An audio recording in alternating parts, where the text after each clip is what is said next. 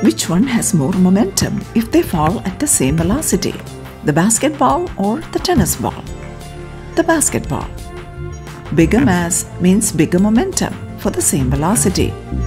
Now, watch what happens when we stack the tennis ball right on top of the basketball and drop them. The tennis ball just launched way up. Why did it do that? Here's the physics. As they fall, the basketball has a large downward momentum vector, and the tennis ball has a small downward momentum vector. The basketball hits the ground first. Upon impact with the ground, the basketball's momentum vector is reversed. The next instant, the fast, upward moving basketball elastically collides with the downward falling tennis ball. The tennis ball transfers its downward small momentum to the basketball. The large momentum from the basketball's upward bound is transferred to the tennis ball.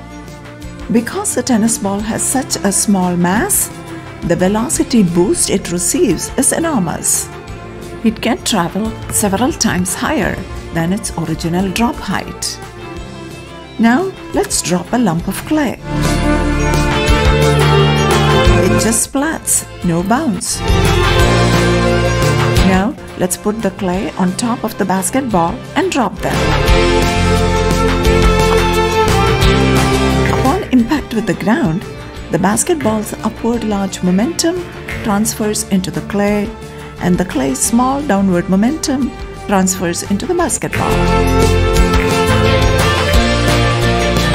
This causes the clay to shoot up. In both cases, the basketball does not bounce as much.